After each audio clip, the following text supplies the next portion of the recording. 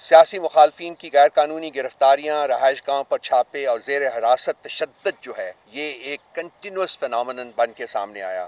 چادر اور چاردیواری کا تقدس بھی پامال کیا گیا اور بانی چیئرمین عمران خان سمیت سینئر قیادت پر بغاوت اور دہشت گردی جیسے مقدمات جو ہیں وہ درج کیے گئے.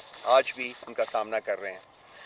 ملک کے سابق وزیر اعظم کے اوپر قاتلانہ حملہ ہوا جس میں وہ بال بچے. اس کے علاوہ رپورٹس کے مطابق 2 اور اٹیکس جو وہ پلانٹ تھے جن کو کہ ابارٹ کیا گیا. 36 گھنٹے تک پرائم منسٹر صاحب کا گھر جو تھا لاہور میں وہ انڈر اسالٹ رہا، ریاست کے انڈر اسالٹ رہا. ریاست کا حملہ تھا اس کے اوپر، 36 گھنٹے تک لگاتار جاری رہا. وہ ہمارے بہت سارے کارکنان کو پولیس کی کسٹڈی میں یا ریاست کی کسٹڈی میں شہید کیا گیا. ذل شاہ جو ہے ایک بہت ہی پینفل اس کی ایک ایگزامپل ہے. اس کے علاوہ کوئی 35 اور لوگ تھے جو کہ شہید ہوئے اسی عرصے میں. پھر 9 مئی آتا ہے. 9 مئی جو ہے اس کے بارے میں ہمیں بہت ساری ریاست کی طرف سے تو بہت سی سٹیٹمنٹس آئی ہیں، لیکن ہمارا ہمیشہ سے ایک کنسسٹنٹ جو ڈیمانڈ رہا ہوا ہے کہ جی اس کی ایک امپارشل جوڈیشل انکوائری ہونی چاہیے. آج تک تقریباً سال گزرنے کو آ رہا ہے، 10 مہینے ہو گئے ہیں، لیکن آج تک وہ نہیں ہوا. لیکن اس کے تحت آج 9 مئی کا جو مقدمہ ہے وہ بھی آج زیر سماعت آ گیا ہے اڈیالہ میں، وہاں سنا جا رہا ہے. لیکن بغیر کسی انویسٹیگیشن کے، بغیر کسی انڈیپینڈنٹ انویسٹیگیشن کے مقدمہ جو ہے وہ شروع کر دیا گیا ہے. اس کے علاوہ ہمارے لوگوں کو انفورس ڈس اپیرنسز ہوئی، ان کی بہت سارے ہمارے لیڈرز کو ان کو ریاستی تشدد کا نشانہ بنایا گیا. آپ خود جا کے ان لوگوں سے مل سکتے ہیں، ان میں سے بہت سارے موجود ہیں، آپ سے بات کر سکتے ہیں وہ. اور اس کے بعد ان کی پولیٹیکل لائلٹیز کو چینج کرایا گیا. Under pressure, under assault, under threat of terror 10,000 کارکنان میں نے پہلے آپ سے کہا ہے کہ وہ اس وقت بھی جیلوں میں موجود ہیں. ان کے خلاف کسی کے خلاف ابھی تک کوئی کیس جو ہے اس کا باقاعدہ آغاز نہیں کیا گیا. ان میں سے بہت سارے جو لوگ ہیں ان کی مختلف عدالتوں نے جو ان کو بیلز دیں تو جو ہی وہ عدالت سے باہر آتے تھے ان کو کسی اور مقدمے میں گرفتار کر لیا جاتا تھا. ہمارے پاس کچھ لوگ ایسے ہیں جن کو 25 30 مقدموں میں ری اریسٹ کیا گیا ہے. ان کو چونکہ ریاست کا مقصد یہ تھا کہ جی ہم نے ان کو چھوڑنا نہیں ہے، بیکاز الٹیمیٹ مقصد ان کا ہے کہ پی ٹی آئی کو ختم کرنا ہے. اس کی طرف ہم بعد میں تھوڑا سی بات کر لیں گے. اس کے علاوہ عمران خان صاحب کے اوپر تمام فیک، فلمزی اینڈ فراڈولنٹ قسم کے تقریباً 200 مقدمات جو ہیں وہ انہوں نے قائم کیے، اور وہ ان میں سے 3 مقدمات کے ججمنٹس تو آ چکی ہوئی ہیں. باقی بھی ہم امید کر رہے ہیں کہ بہت جلد وہ بھی بغیر due process of law complete کیے ان کی ججمنٹس بھی آ جائیں گی. اس کے علاوہ صحافت جو کہ آپ کا پیشہ ہے، اس کے اوپر جو قدغن لگے ہوئے ہیں وہ آپ مجھ سے بہتر جانتے ہیں. اور ارشد شریف جیسے لوگوں کو شہید کیا گیا. اس کے علاوہ عمران ریاض کی بھی کہانی آپ کے سامنے ہے، آپ ان سے خود بات کر سکتے ہیں کہ کیا کیا ہے. آج میڈیا جتنا سینسر کا شکار ہے وہ میرا خیال ہے کہ جنرل ضیاء کے زمانے میں بھی اتنا نہیں تھا. کوئی بات نہیں، میں 6 مہینے میڈیا سے بینڈ رہا ہوں، اب کچھ دن ہوئے ہیں کہ میں دوبارہ میڈیا کے اوپر آیا ہوں، اور یہی حالت ہمارے بہت سارے اور لوگوں کا ہے. خان صاحب کی نہ آپ تصویر دکھا سکتے ہیں، نہ ان کا نام لے سکتے ہیں. آج تک میڈیا کے اوپر یہ ہے، اور یہ تمام چیزیں جو ہیں پیمرا ڈسون کرتا ہے لیکن یہ موجود ہیں. سو آپ سمجھتے ہیں کہ کس طریقے سے یہ سارا کچھ ہو رہا ہے. اس کے علاوہ آج جو پاکستان جس میں ہم رہ رہے ہیں اور جو پاکستان پرسوں انتخابات کرانے جا رہا ہے، یہ مکمل طور کے اوپر ایک غیر آئینی اور غیر قانونی پاکستان ہے. غیر آئینی اس طریقے سے کہ یہاں جتنی بھی حکومتیں ہیں وہ اپنا مینڈیٹڈ پیریڈ جو ہے وہ کاٹ کے اس سے بہت بیونڈ جا چکی ہوئی ہیں. کنسیکوینٹلی 90 ڈیز کے بعد ان تمام حکومتوں کی جو کانسٹیٹیوشنل بیس تھا وہ ختم ہو چکا ہوا ہے. یہ غیر آئینی ہیں اور غیر قانونی ہیں. اب یہ ایک علیحدہ کہانی ہے جو میرے باقی جو دوست ہیں وہ شاید اس کے اوپر زیادہ بہتر روشنی ڈال سکیں کہ آئندہ آنے والے وقتوں میں اس کی آئینی اور قانونی حیثیت کو بھی چیلنج کیا جا سکتا ہے کہ جی یہ الیکشنز تو ہوئے ہیں لیکن یہ کس آئین اور کس قانون کے تحت ہوئے ہیں. یہ تمام جو ہیں. اس کے بعد جب شیڈیول کا اعلان کیا گیا 8 فروری کے الیکشنز کے لیے، تو تب سے پی ٹی آئی کے اوپر جو ریاستی فسطائیت اور ظلم ہے وہ ایک زیادہ انٹینسٹی کے ساتھ سامنے آیا ہے. اور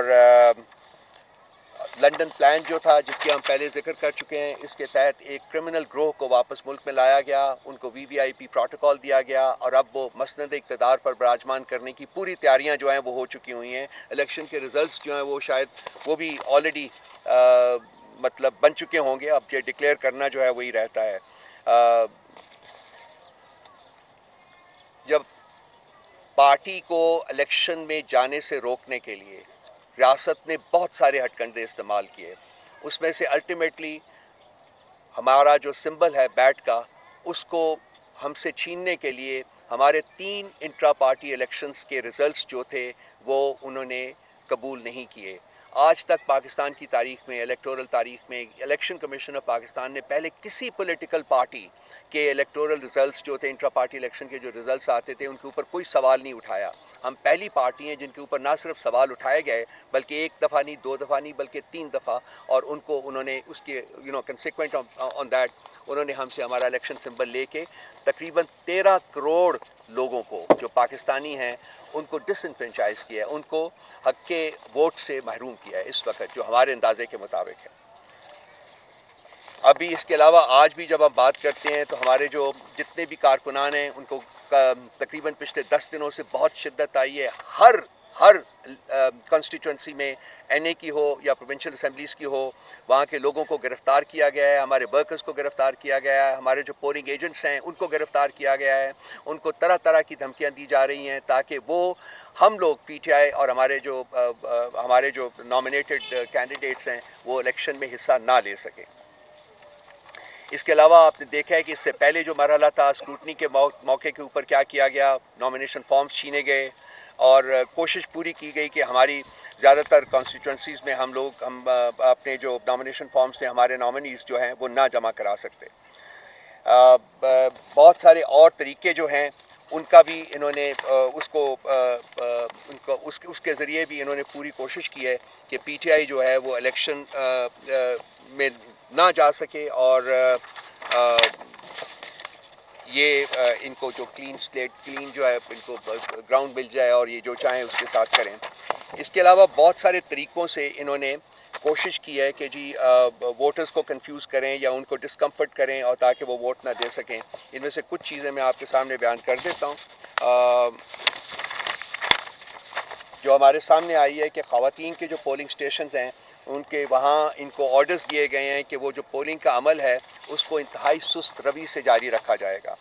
اس کے علاوہ پولنگ کے عملے سے علاقائی امیدواروں کی ملاقاتیں اور انہیں مراعات کے وعدے کیے گئے ہیں، یہ بھی ہمارے علم میں آیا ہے۔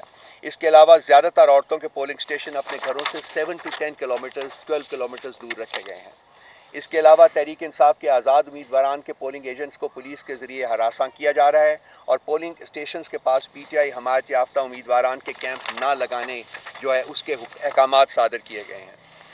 میں آپ کو بتاتا ہوں، میرے پاس یہ میرا اپنا ہے، ذاتی ہے، تو یہ جو ان کا 8300 ہے، وہاں میں نے پچھلے 3 مہینوں میں 3 دفعہ اپنا جو پولنگ سٹیشن ہے اس کے لیے میں نے ڈالا ہے اپنا ID کارڈ نمبر، اور تینوں دفعہ میرے لیے مختلف پولنگ سٹیشنز جو ہیں وہ آئے ہیں۔ یہ پچھلے 3 مہینے کا عمل ہے، یہ میرے پاس ڈاکیومنٹ ہے اور آپ اس کو خود چیک کر سکتے ہیں، میں آپ کو بھجوا سکتا ہوں۔ تو یہ بیسیکلی میں نے تو ان الیکشنز کے بارے میں جو انٹرنیشنل میڈیا ہے وہ میں آپ کو 5-6 پڑھ دیتا ہوں، and then I'll pass it on to Al Jazeera کہتا ہے the legitimacy of the February 8 elections has been questioned as Khan is absent from the ballot sheet. Bloomberg says Pakistan's youth, big backers of Khan, are disillusioned about the electoral system. Council on Foreign Relations says Pakistan's upcoming election this week has already turned into a farce, one that is not free or fair. Financial Times says if one were to have free and fair elections, Imran Khan would win by an absolute majority. AP, voters wonder if new polls will change a country mired in political feuding. BBC, it may look like Khan has been effectively neutralized, but instead, political divisions across the country look set to deepen. Guardian, military has put its faith in former Prime Minister for 4th time, leading many to believe election outcome is already decided. Gallup, 7 in 10 Pakistanis lack confidence in the honesty of their elections.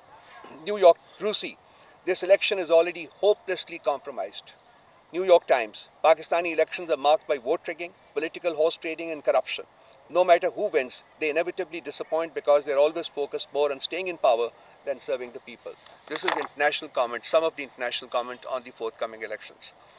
I would now request Ahmed Awais Saab. He has a couple of things to say, and then we will go on to Brigadier Saab and then Waleed Saab.